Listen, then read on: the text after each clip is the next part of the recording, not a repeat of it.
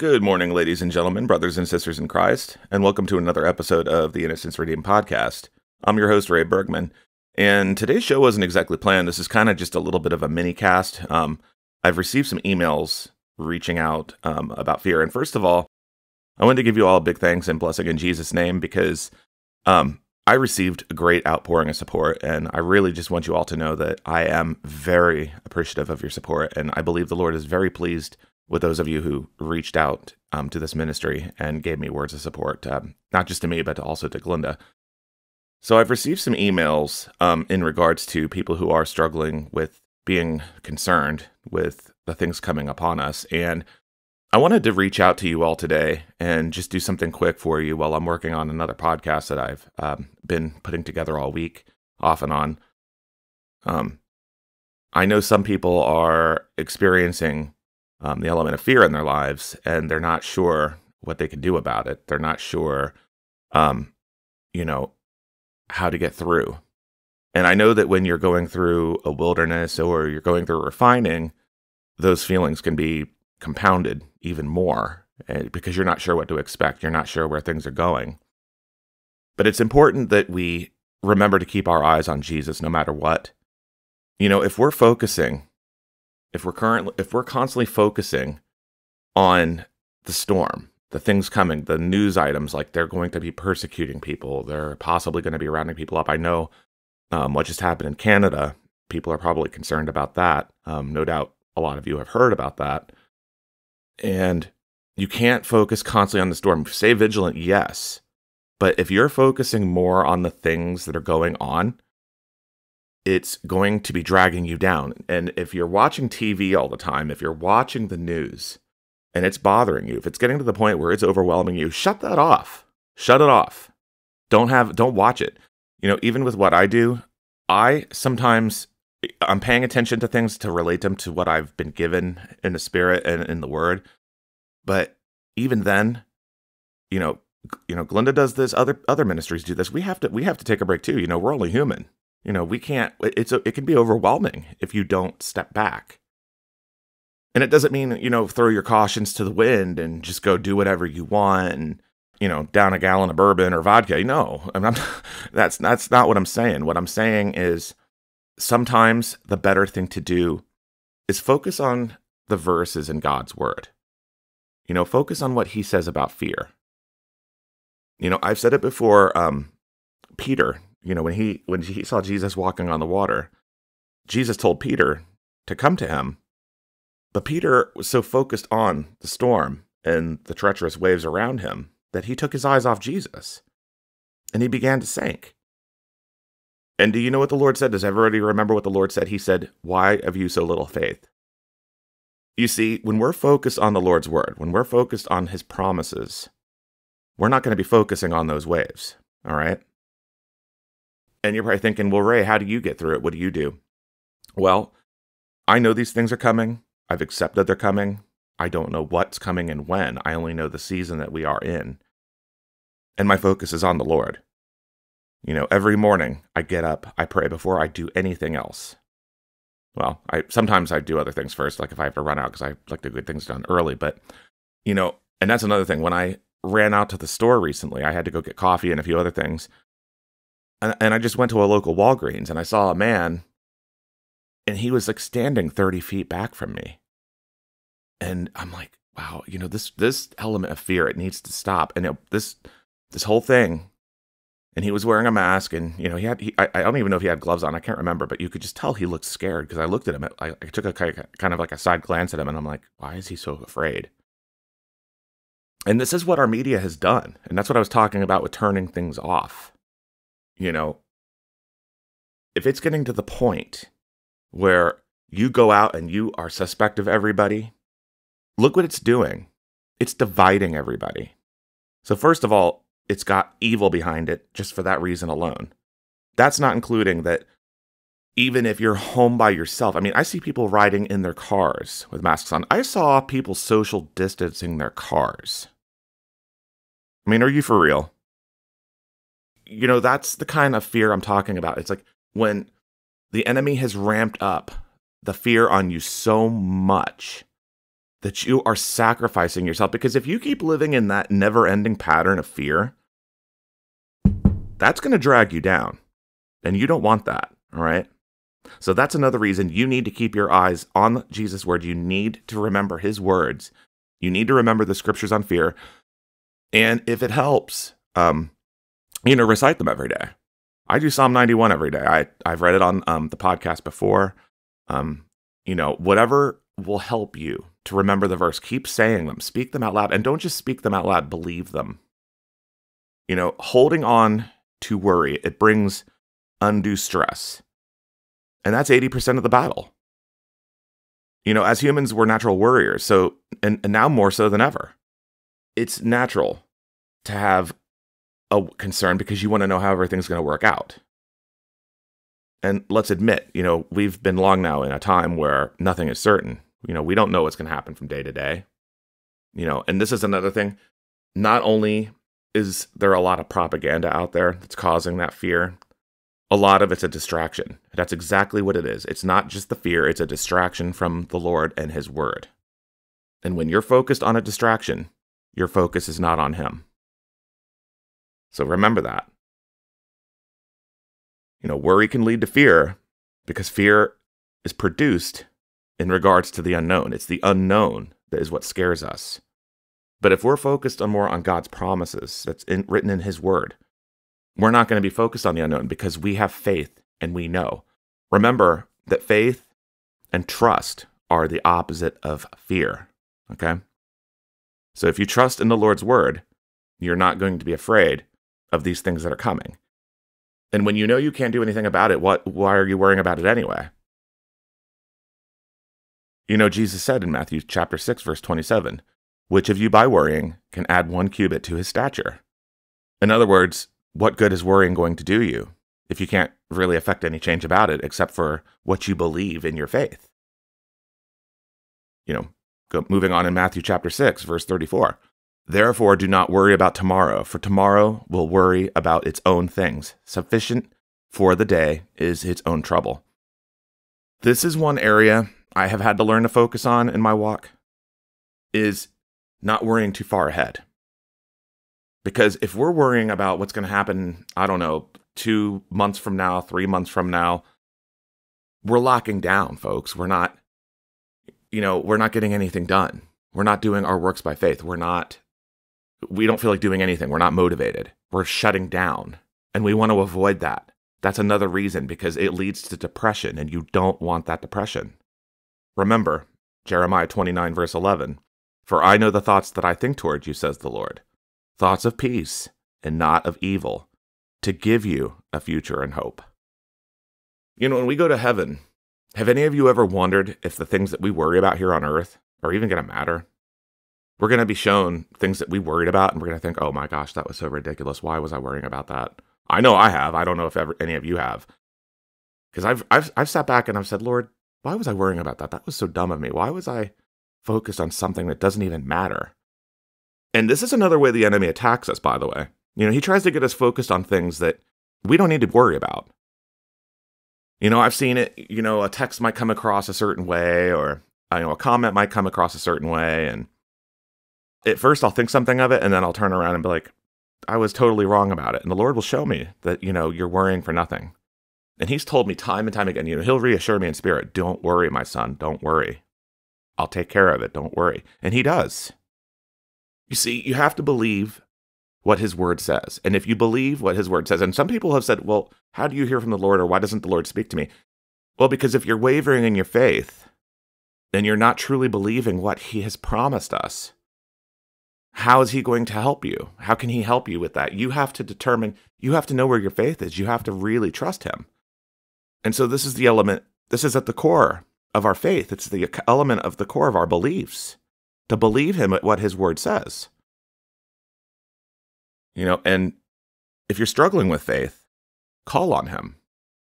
1 Peter 5, verse 6 through 7 says, humble yourselves therefore under the mighty hand of God, that he may exalt you in due time, casting all your care upon him, for he careth for you. Give him your concerns. Give them to him daily, twice daily. Some people pray 3 times daily. I pray throughout the day. If I feel led in the spirit, like if let's say that a brother texts me. I have a good brother in Christ. He texts me and he'll say, hey, I'm studying for this. He'll say, can you pray for me? And I'll say, yeah, brother, absolutely. I'll stop what I'm doing and I'll pray. Pray for others, pray for yourself, but also pray for others. And remember, folks, to keep praying for the lost as well. Intercede for them. Keep them in your prayers. Because there's going to be a lot of people now, they didn't previously know something was going on, or maybe they were in denial. Whatever the case may be, and whatever your,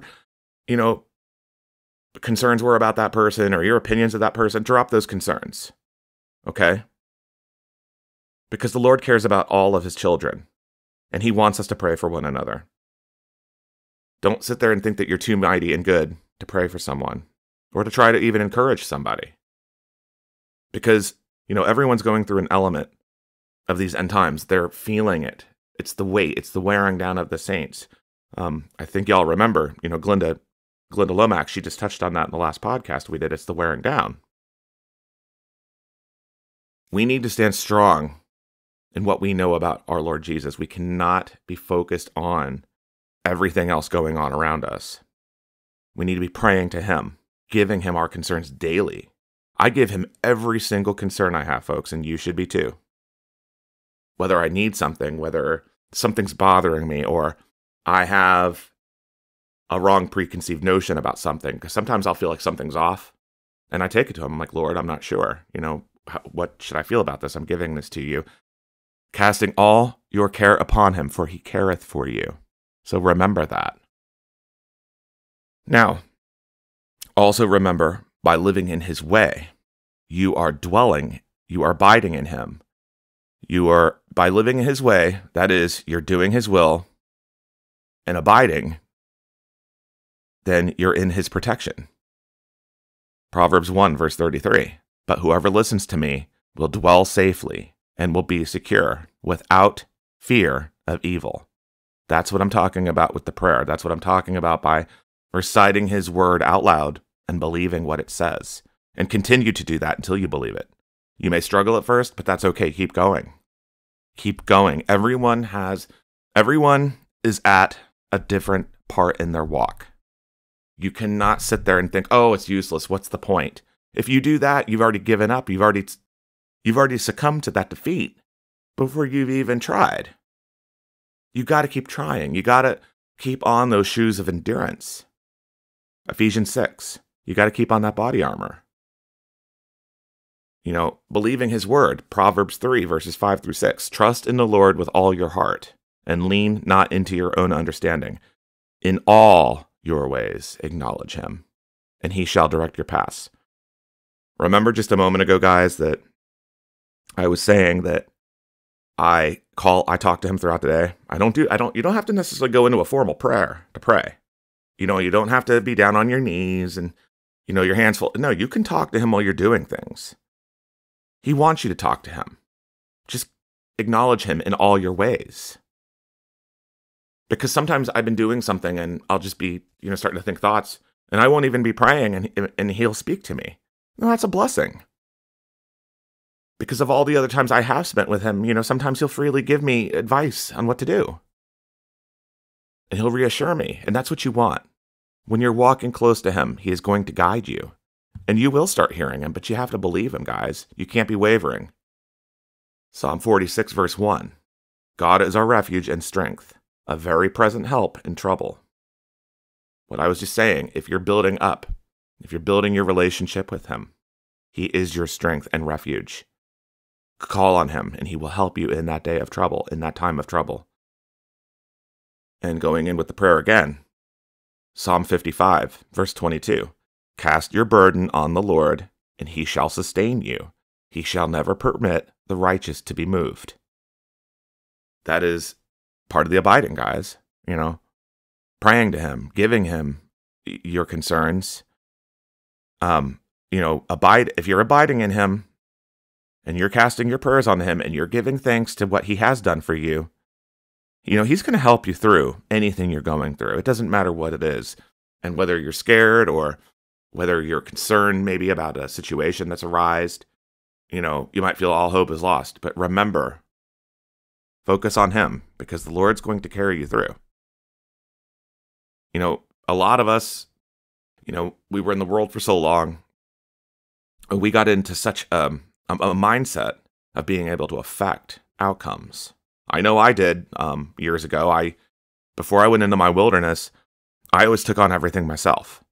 I always planned ahead. I always made plans that with what I was going to do. And, for the most part, I was able to control what was going on around me. But we're entering a season now where we're feeling like that is being taken from us. He's showing us essentially our need for him. Okay?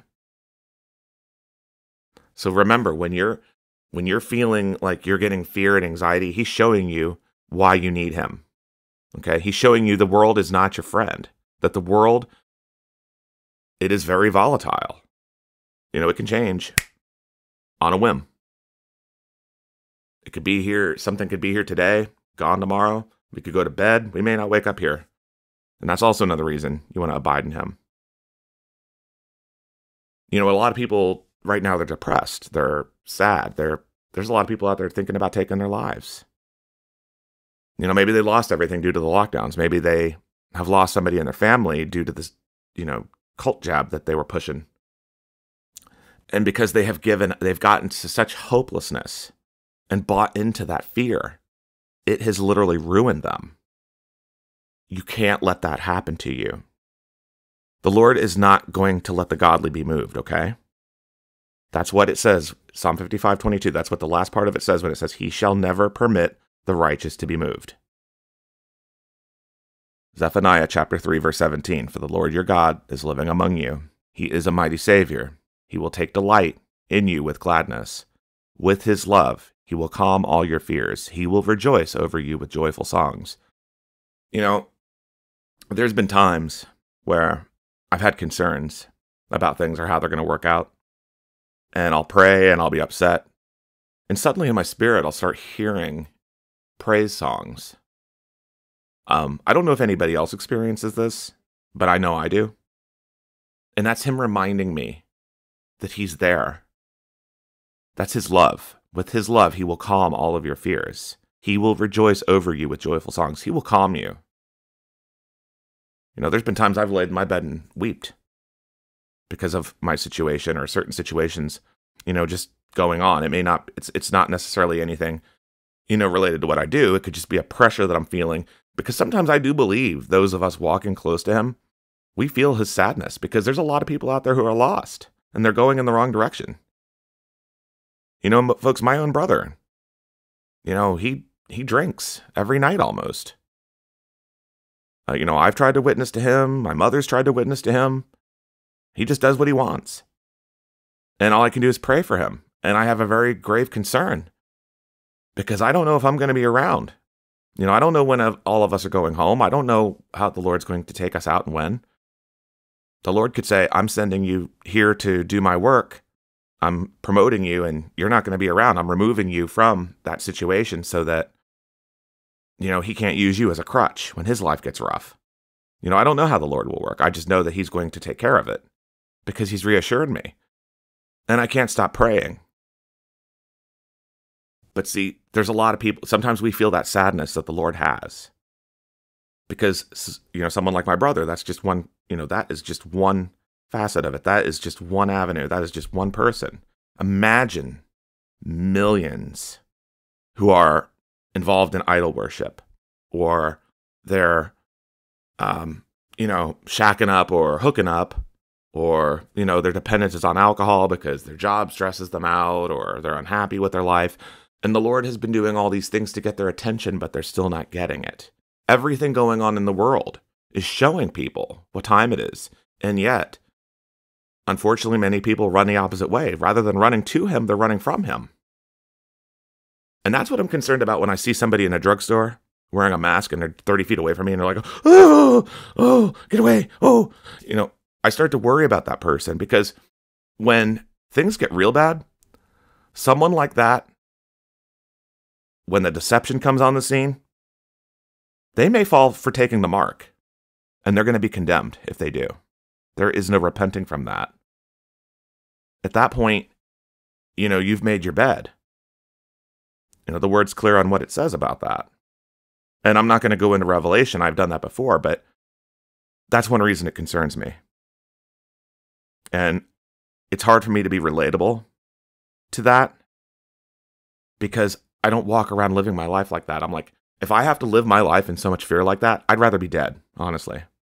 Lord, take me from this earth because I cannot live my life like that. And you know what I'm saying is, guys, the Lord has empowered us to overcome these things. Remember, he overcame the world. He has foreseen everything. He knows how it's going to end. He knows each and every one of our lives. So if you know that he's got you in the palm of his hand, why are you afraid when there's no reason to be if you trust in who he is? Matthew 11, verse 28. Then Jesus said, "Come to me, all of you who are weary and carry heavy burdens, and I will give you rest." Has anybody ever been so upset? And I know I have, where you'll feel so overwhelmed, but the moment you'll call out, because I know there's been times I'm so tired, I haven't even been able to pray. I'll just say, "Oh Lord, I'm just so tired. I'm so tired. I'm tired of being tired." And I'll hear him tell me, "Rest, my son." And I'll feel his presence upon me. And I'm calm. I know at that moment I'm in his hands. If you're making it your business to be about his business daily, he's going to give you that rest. He is.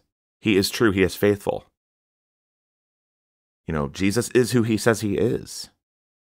That's what I meant by earlier when I said, don't just say his word. Don't just read his word. Believe it. Believe it. And live it. Philippians 4, verses 6 through 7. Be anxious for nothing, but in everything by prayer and supplication with thanksgiving. Let your requests be made known to God. And the peace of God, this is verse 7, and the peace of God, which surpasses all understanding, will guard your hearts and minds through Christ Jesus. There's been times I've been anxious about something, or I'll start speaking it, and I'll stop speaking, because I just feel the Lord saying, I've got it under control. I've got it under control, son. I've got it under control. I've heard you. I know about it. I'm taking care of it. I'm working. Trust in me. He has literally said, trust me. Trust in me. That's how I can tell you these things, guys, because I've lived it. And remember, I said about living for him. This is part of Philippians 4. If you look at verse 9, it says, "The things which you learned and received and heard and saw in me, these do, and the peace of God will be with you." Abide in him and live his word. Give the concerns to him. It will help you. It's like talking to your best friend or your husband or your wife. It's the same thing. It's spiritual. And you're drawing near to him when you do it. You're building your relationship with him, guys. Keep that in mind. And he likes that. He wants you to come to him. He wants you to strengthen your relationship with him. It's all about trusting him, believing him. And remember what I said earlier. I talk to him all day. It doesn't always have to be a formal prayer.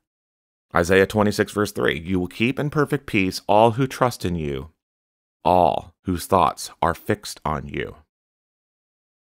So whenever you're worried, whenever you're concerned, sometimes if you get in a habit of putting the trust in him, you're not going to have that worry and fear because you know these words, they are on your heart.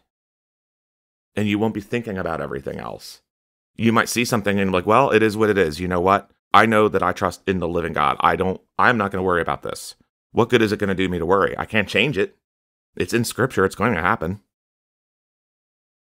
And then remember what I was saying about trusting in his word and praying it.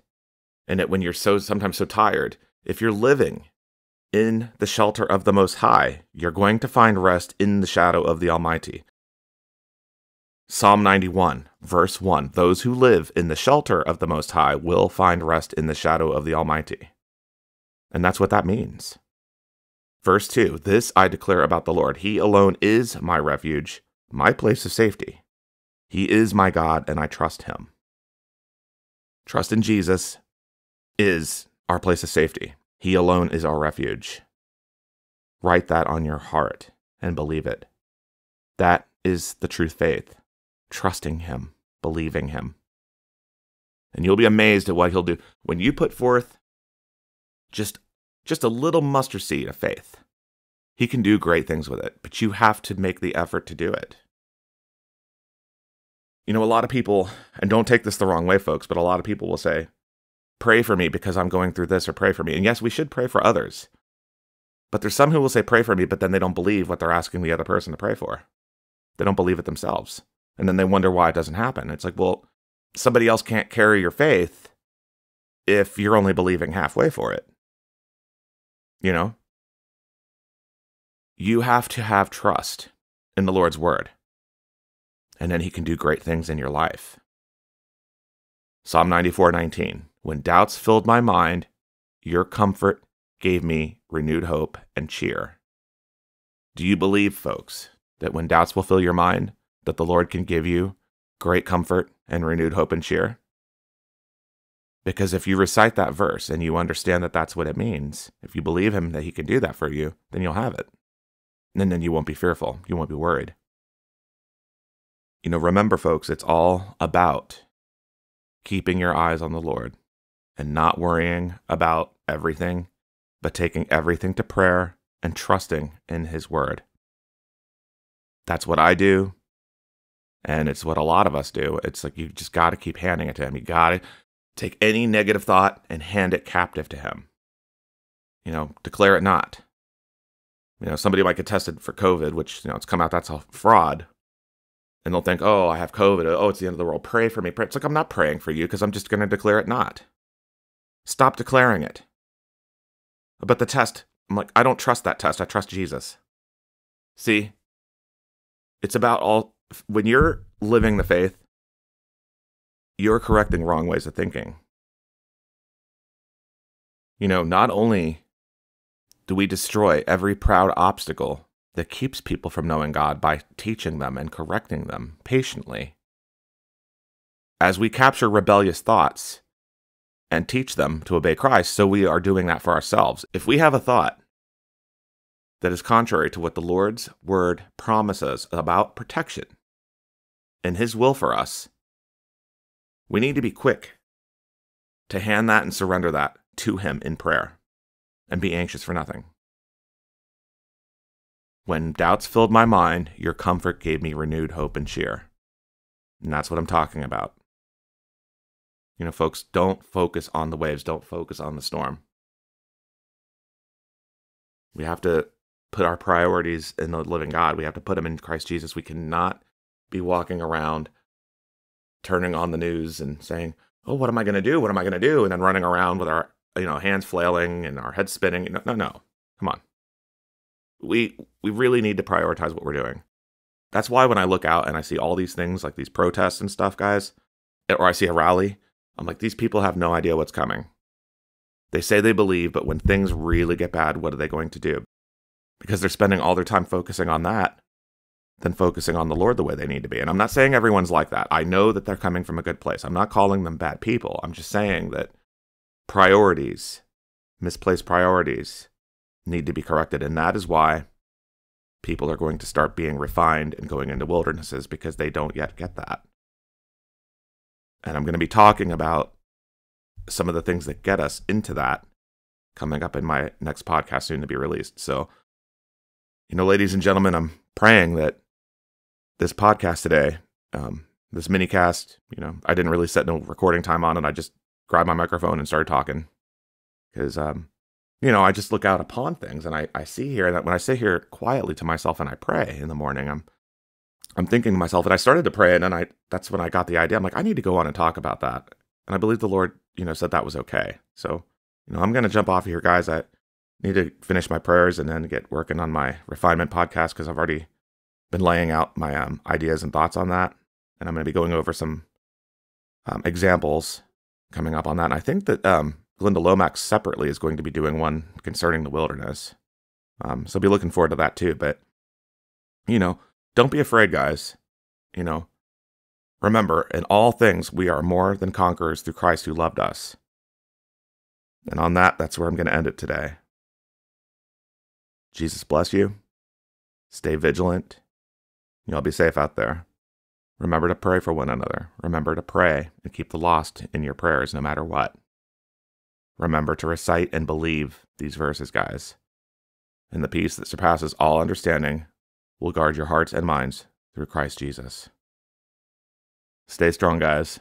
And until next time, take care of yourselves out there.